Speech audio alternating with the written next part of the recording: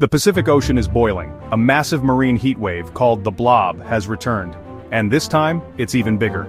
Stretching nearly 5,000 miles from Japan to California, it's the most extreme ocean warming event in a century. And it's rewriting our climate. Sea surface temperatures are breaking records. Japan just logged its highest ever, 41.8 degrees Celsius.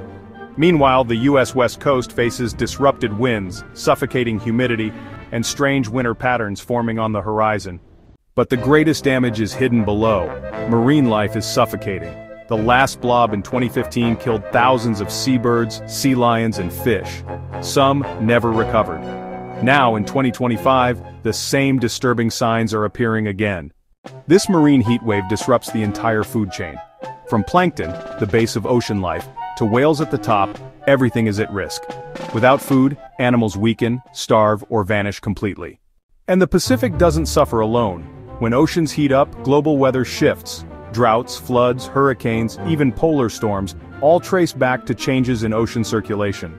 The Pacific is the engine of Earth's climate, and now, that engine is overheating. In 2015, the blob lingered for years, leaving scars on the Pacific ecosystem. Today's blob is larger, hotter, and spreading faster. Scientists warn the coming winter will decide whether marine life recovers or collapses. Records show how rapidly oceans are warming. The 2015 blob was historic, but the 2025 blob is already pushing us past those extremes. And every degree higher means less oxygen, fewer fish, and more deaths across the Pacific food chain. This is not a distant warning. From Japan to California, communities will feel the impact. Changing weather, vanishing fisheries, even economic collapse in coastal towns. The blob isn't just back, it's stronger than ever, and it's telling us something.